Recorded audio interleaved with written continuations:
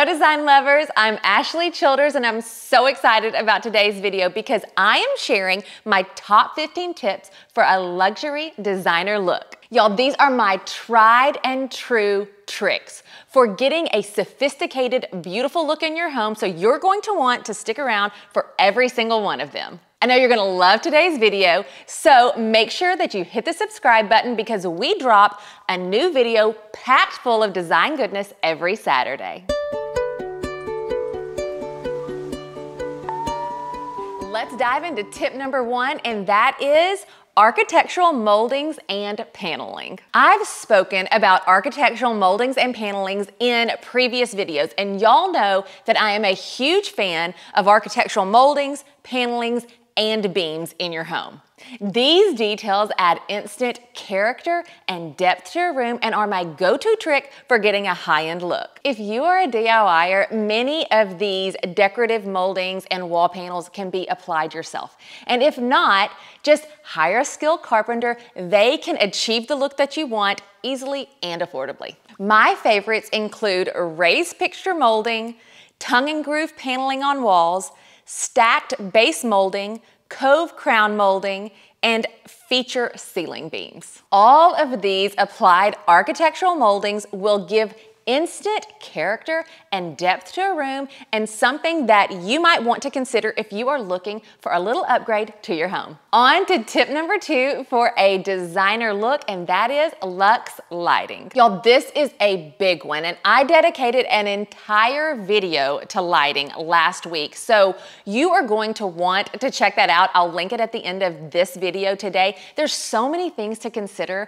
when you are choosing lighting for your home. Chandeliers, pendants, sconces, table lamps. There just is a really broad range of beautiful decorative lighting that you can use to elevate the look of your home. So make sure you check out the video that we did because I think you will find it so helpful. A few designer tips when it comes to Luxe Lighting is to be mindful of the scale of the fixture and the color temperature that it emits. So let me go into both of those. For scale, many times we see chandeliers that are too small, sconces that are hung at an improper height, or table lamps that are just the wrong size for a table. So you really want to be mindful when you are looking at the scale of a piece that you're going to install in your home. I would say generally go bigger because most of the time that gives us a more designer look when we have a little bit more of an overscaled piece. As for color temperature, this is a big one. You want to make sure that all of the fixtures in a room create the same color, temperature, and light. So that means you don't want to have a lamp on a table that the bulb emits a cool blue light, where in the same room you have a chandelier that emits a warm light. This is an easy fix. Just make sure that all of the bulbs in a room are the same temperature. And when you are looking at LED fixtures, this is something really to think about because there's a huge color range when it comes to the light output of an LED fixture.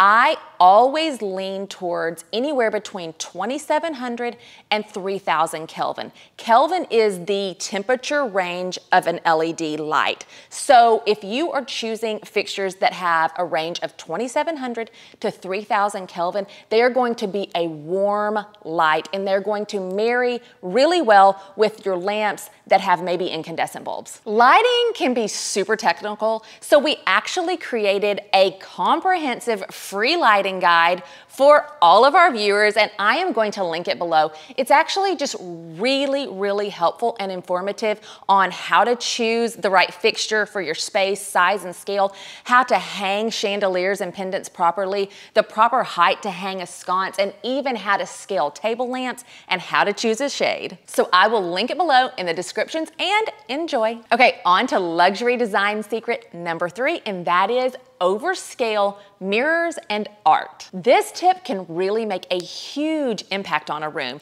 easily and affordably. So when you are shopping for mirrors and artwork for your home, I want you to think about going a little bit larger than you normally would. This is gonna give you a higher end look and give you so much bang for your buck. Mirrors and artwork really set the tone for a room and can be a jumping off point for your entire scheme.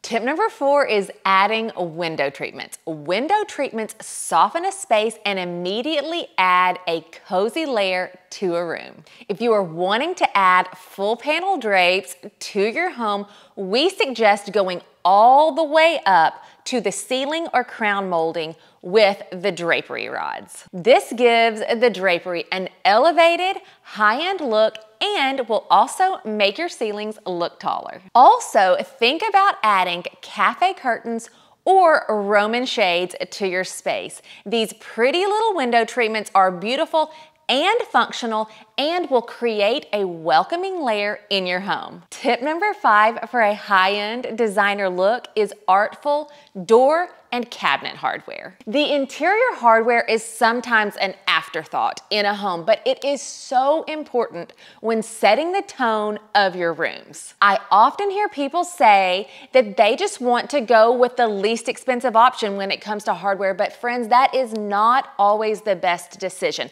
Let's go through a couple of my designer tips on how to pick the best hardware for your home. First of all, let's think about how many times every single day you come into contact with the interior hardware in your home. Be it doorknobs or cabinet pulls or drawer pulls, you are literally touching these items. So it is so important that you choose hardware that is solid and well made and will stand the test of time. So I want to share a couple of my very favorite hardware brands with you. I love brands like Baldwin, Rocky Mountain Hardware, M-Tech, Armac Martin, and even Top Knobs if you are looking for a budget-friendly option. Before we move on to tip number 6, I want to hear from you. Which one of my luxury designer tips that we've gone over so far is your favorite, and which one do you want to try to use in your home this year? Now let's dive in to luxury designer tip number 6, and that is large-scale rugs. There are few other things more impactful than a beautiful large-scale rug to add color and depth to a room. We see improperly scaled rugs all the time, so this tip had to make my list. I want to talk to you about how to scale a rug properly for different spaces in your home. So when you are looking at a rug for, say, a living room or a family room where you're going to have a seating grouping, you need to make sure that the rug is large enough to have all of the seating elements in a room on top of it. At the very least, the front legs of a chair or sofa need to be on the rug. I prefer, honestly, for all of the legs of chairs and sofas to be on a rug. So the bigger the better in this instance. When we are looking at a rug for underneath a dining table, whether it is in a dining room or in a kitchen, we're going to want to make sure and choose a rug that is large enough so that all of the dining chairs around the table can sit comfortably on top of the rug when they are pulled out and someone is sitting in them. You do not want 2 legs on the rug and the back 2 legs off the rug. You are going to end up with a rocking chair and not the good kind. Okay, I'm just gonna go ahead and say this one. We see this happen all the time as well. When you are choosing a runner for your kitchen, friends, ooh, we don't want to go dinky. No dinky runners in our kitchens. If you measure the width of the space that you want to place your runner, and let's say it's 4.5 feet or even 5 feet, mine is 5 foot in my kitchen, don't put a runner there that is 2 feet wide. It is literally going to look like a landing strip.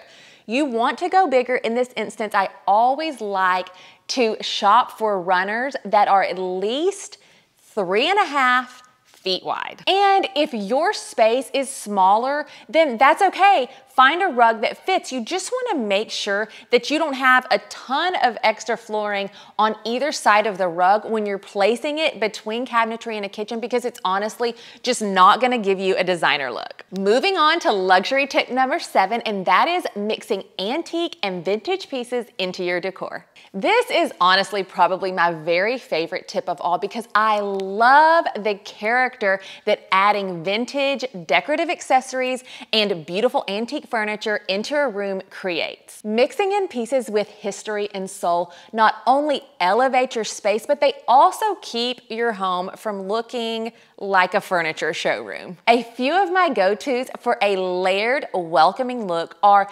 incorporating antique handmade ceramics, vintage lamps, antique mirrors and art, and vintage handmade rugs. These elements will add a layer of interest and history to your room, and as a bonus, they are honestly so fun to shop for. Okay, moving on to my 8th luxury designer secret that will instantly elevate your room, and that is collection groupings. This tip goes hand in hand with tip number 7 of adding in vintage and antique accessories, because so often when we have a collection of something, it is an antique treasure. So my tip for displaying these items is go bold and group them together in a collection for an artful arrangement. This could be on a wall if your collection is art. I am a huge sucker for an antique art grid for sure. Tip number 9 for achieving a high-end designer look is using a tonal color palette. This is something that I spoke to on our previous design trends and paint trends videos, but it is worth mentioning again because it's a really easy way to get a sophisticated look in your home. When you are choosing paint and furniture and decorative accessories for your space, focus in on using a range of tones within one color palette.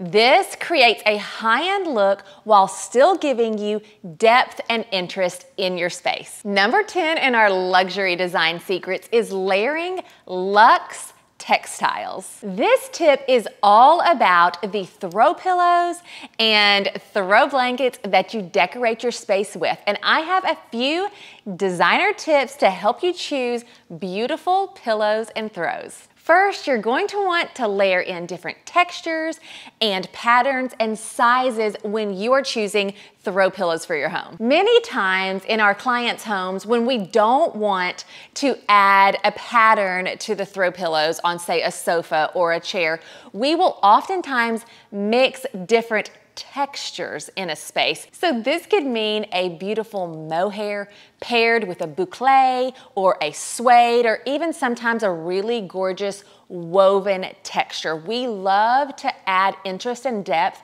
through mixing different textures, and you don't have to always add in a pattern to create interest. And if we are incorporating patterns into a space, we like to opt for a really beautiful kind of structural pattern like a stripe paired with maybe a more whimsical large floral and then a smaller scale pattern. This creates interest, and we just love the mix of the different patterns. Also too, always we mix in a texture as well. And when you are thinking about the size of pillows, let's say for a sofa, we like to opt for a large 22-inch pillow at the back.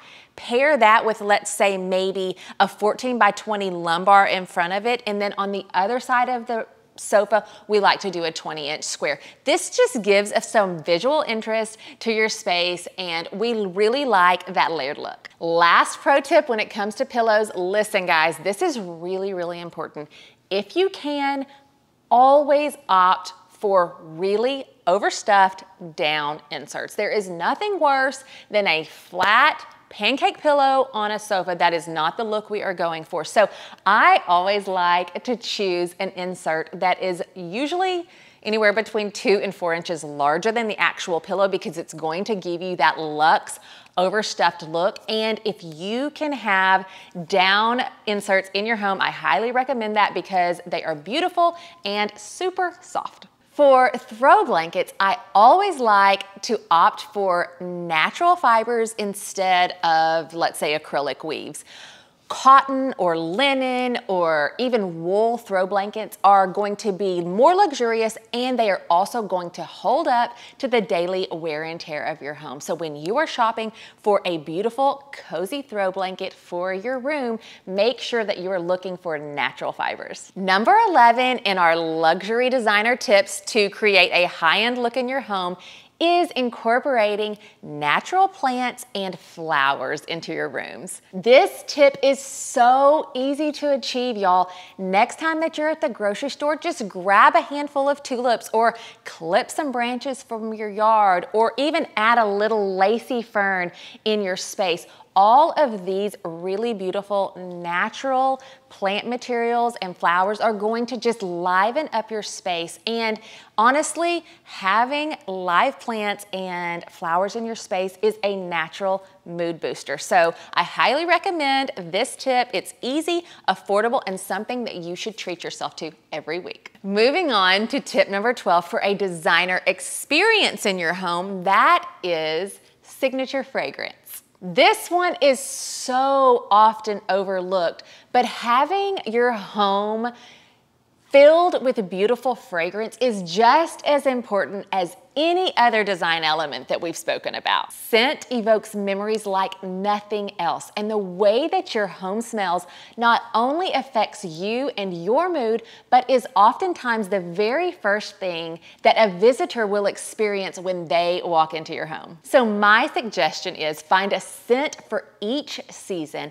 that optimizes the experience that you want to create in your home. And then layer in that fragrance throughout your rooms with candles, diffusers, and room sprays. There are honestly so many amazing home fragrance products out there. So I'm actually going to link a couple of my very favorites below in the description so you can check them out and create an incredible home fragrance experience in your own spaces. Okay guys, there are only 3 more tips that I want to share with you to create a luxury designer experience in your home. So stay with me because they are all so good. The next 2 honestly go hand in hand. So here they are, number 13 and number 14, and that is cutting the clutter and curated styling. I want you to think of both of these tips in tandem when you are decorating your home. First of all, cutting the clutter is so important. It will instantly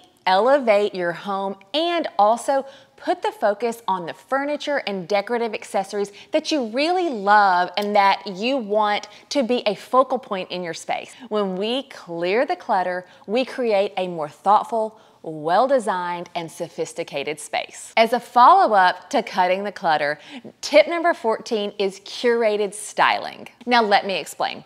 I really want you to be creative and play around when you are styling your rooms. Creating visual harmony with how you group objects into vignettes and always keeping those 4 design principles that I speak to so often top of mind of interest, scale, repetition, and movement. Also created several videos focused solely on styling your space, so you might want to check those out after this video is done. Okay, here we are, number 15 in the top tips to create a luxury look at your home, and this one we're actually going outside and we are talking about curb appeal. The easiest and least expensive way to add curb appeal to your home is through creating a welcoming entry. By adding abundant potted plants, a beautiful wreath, and a sophisticated doormat, you can really add to your home's curb appeal and create a welcoming and beautiful entry. My second tip is to make sure that your exterior architectural details are scaled properly for your home. This is a big one for me, guys, so let me explain further. Let's just go ahead and get the cat out of the bag and talk about shutters. So when we are adding shutters to our home, we want to make sure that they are scaled properly for our windows. I am honestly always shocked when I see a really beautiful home with shutters that are not scaled properly, because this is an element of your home that you can get right. It's really easy. So for instance, if you have a window and you want to flank that window on each side with shutters, then those 2 shutters need to both be half of the width of the total window so they look like they're actually usable, like you could close them up and cover the entire window. Also, a lot of times we install shutters where there's only one because it's maybe a single smaller window. So in this instance, if there's only one shutter off to one side, you want to make sure that that shutter is the entire size of the window and is scaled appropriately. Guys, I cannot stress this one enough. Properly scaled shutters will make all the difference for your home's curb appeal. So you really want to be mindful when you are adding shutters to your home. One more thing about shutters, just go ahead and add hinges and shutter dogs, even if these elements are purely decorative. Shutters are not meant to be screwed directly to your home's exterior. So by adding hinges and shutter dogs, even if your shutters are going to be stationary, you are going to create a more timeless, authentic look. Okay, friends, who is ready to dive headfirst into the 15 luxury design trends and get our home looking best for this coming year? If you enjoyed this video, give it a thumbs up and let me know below in the comments which one or multiple of the 15 tips that I shared is your favorite and which one you will be leaning into when you decorate your home. And if you love all things design, check us out on Instagram and TikTok at Ashley Childers Home for a little sneak peek into my daily life as a designer. Now, if you want more designer styling tips right now, you're going to want to check out this playlist next. As always, I'm Ashley Childers. Thank you for watching, and remember, good design is for everyone. So create a home that inspires you, have fun decorating your space, and fall in love with where you live one room at a time.